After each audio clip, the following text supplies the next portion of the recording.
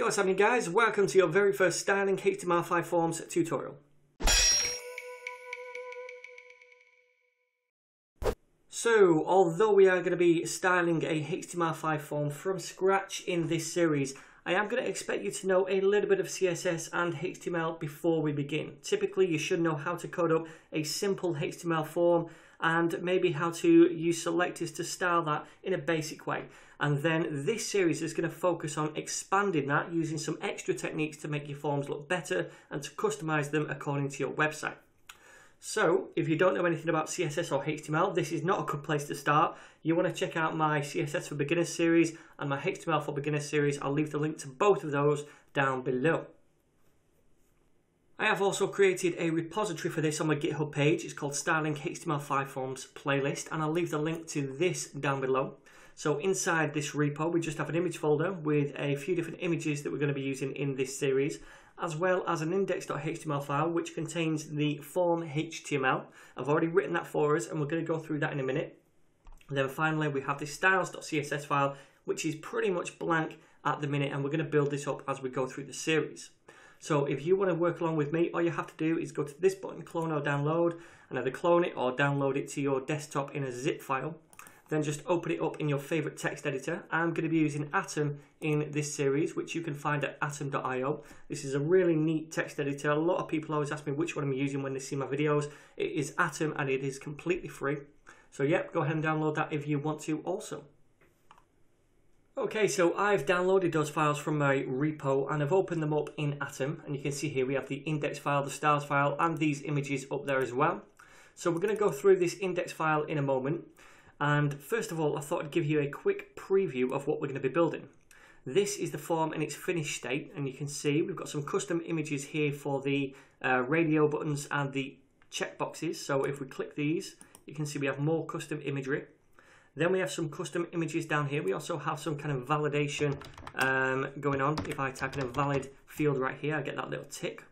And we've styled up the select box and the button as well. So I'm going to show you how we do all these different things in this series, but we are going to start from a blank slate which looks something like this. Pretty cool, or not. So just to run you through the HTML that I've created, first of all, we're linking up to the styles.css in the head. Then we are outputting this logo right here in the header, which is this thing that you can barely see at the minute. Then the first section here is this in the form, the gender, and all it is a couple of radio buttons, and we also have a label for each one. Now notice this, we have a 4 equals male, which matches up to the ID right here. Now what that does is associate this label with this input type right here. So now if I click on the label, it selects that input type. And it's the same for the checkboxes down here.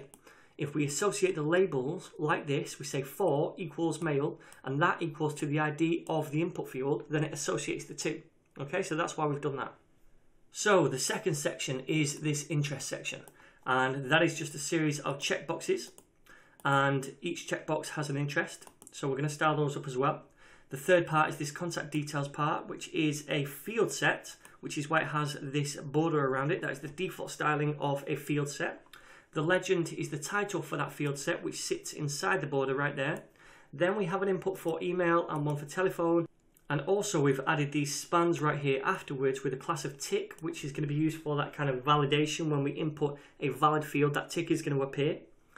Then down here we have a select box, which is this thing right here, asking how they would prefer to be contacted. And then finally that submit button at the bottom. Cool. So that is the HTML. Now if we dive into the styles, you can see there's actually nothing here except for a few comments. So I've split this series into 6 videos. And in each video we're going to do a different thing. So this first one is just going to be applying some base styles to make this form not look so crappy. So first of all, what do I want to do? I want to apply a background color to the body. So I'll say body, and then I'm just going to say background, and it's going to be a deep charcoal 141414. And if I save this, it's going to auto update over here. Cool. So now we can at least see that logo. Next, I want to say margin 0 all the way around, and font family for the whole form is going to be Arial. Cool, so let's save that. All right, now then, let's also target this header section right here. So we'll say header, Then inside that, I want to say background is going to be a little bit darker than this thing right here. So the header stands out a little bit more. So I'll say background, and it's going to be 0D, 0D, 0D. Save that, and now we can see that strip right there. I also want to say padding is going to be about 20 pixels all the way around that header, and we'll say text align is going to be center, which is going to centralize that logo in the middle. Cool. So next, we'll target the form, and we just want to say margin 20 pixels all the way around for that, so it doesn't sit right against the edges.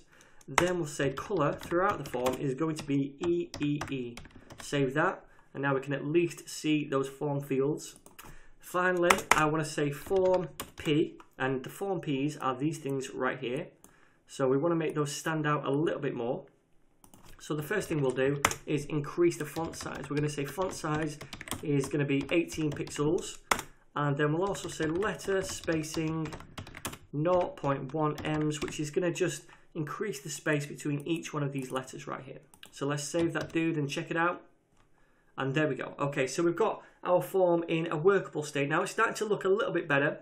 And in the next tutorial, what we're going to do is take a look at these bad boys right here, the radio boxes, and we're going to style those up using some custom imagery. I'll see you guys then.